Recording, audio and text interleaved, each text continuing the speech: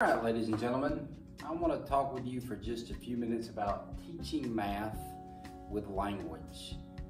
I think a lot of times as math teachers, we forget that words have meaning, and a lot of times we don't relay those meanings to our students, and they don't really understand what the terms mean, and that makes it harder for them to understand the concepts. So to talk about that today, I want to use one simple example. And I want to talk a little bit about fractions. So when I tutor students in math, inevitably, if I ask them if they know what a numerator is or a denominator is, students always say yes. And when I ask them, they always give me the same answer. I'll say, okay, what does numerator mean? And they say the number on top, or the number on top of a fraction. And I say, what does denominator mean? And they say the number on bottom. And I'll reply and I'll say, yes, but what does that mean? Because that's really all they've ever been told, and that's all they've ever thought about. But I want to talk for a minute again about language and about words. And I want to actually start with the number on bottom, the denominator. So if you look at that word, the root here is nom. So you could go back and you could even take this up a little bit. You could talk about denominations. So if you talk about denominations of coins, not a word that we use a lot these days, but you know, coins can be quarters or nickels or dimes or pennies. They're different denominations. Sometimes we'll talk about denominations in religion, you know, Baptists, Methodists, Catholics, the different denominations of the church. But really what this means is the different names, the different types. And if you look at that word, I usually ask my students, I says, all right, look at the just nom. What does it look like, or what does it sound like? And usually they'll look at it and they'll say, it sounds like name. And in fact, this is what it means. It means the name of. So denominator doesn't mean the number on bottom. It means the name of the type of fraction. So if we look over here at a circle, and we use this circle as a whole, and we're going to look at a fraction, okay? We want to talk about the types of pieces. If you're talking about a pizza and you say you have one piece of pizza, it doesn't really tell you how much you have. You need to know what kind of piece it is. Is it a half, or is it a 16th? Well, the denominator tells you that. It tells you the name. Now in this example fraction, the denominator is eighths.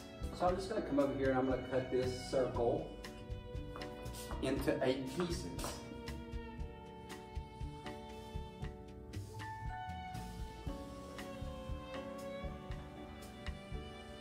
Now mine's not perfect, but pretty close enough. And the names of all of these pieces, each of these pieces is an 8. That's the name of the type of pieces. Well, then I go to the other number and I talk about it, the numerator. And this one's usually easier for them to see. Once they understand that the name means something, when I take them to this, I say, okay, what does numerator mean?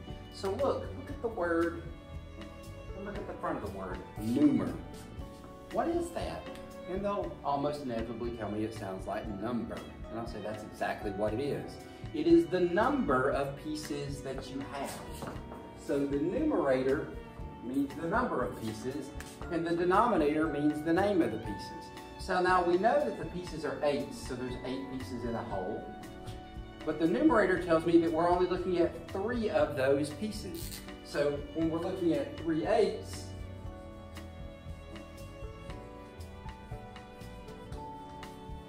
we can very easily see what we're talking about. So 3/8 of the circle is shaded blue. Well, why do I want them to understand that? Well, one, it makes it easy to remember.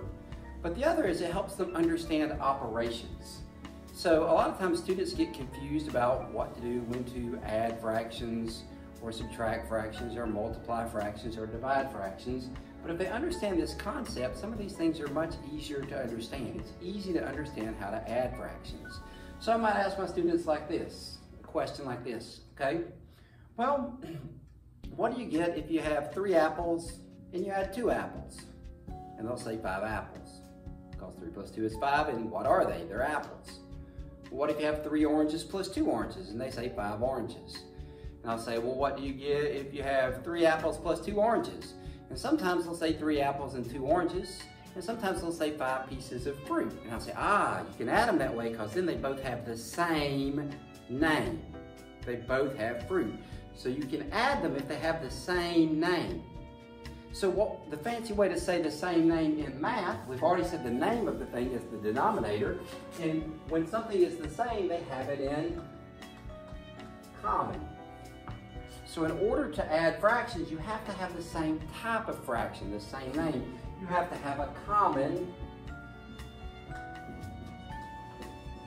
denominator. So then all they know that means is the same name. So then it's really easy to understand. 3 apples plus 2 apples is 5 apples. 3 apples plus 2 oranges is 5 oranges. So 3 eighths plus 2 eighths is 5 eighths. You only add the number. The name stays the same. We're not changing the types of pieces, we're just changing the number of pieces. We're adding them. Likewise, the same thing with subtracting.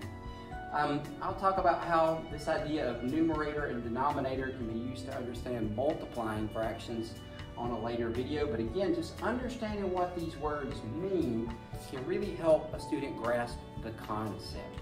So I really suggest that when you teach math, teach the process, but also teach the concept, teach the idea, and teach the language.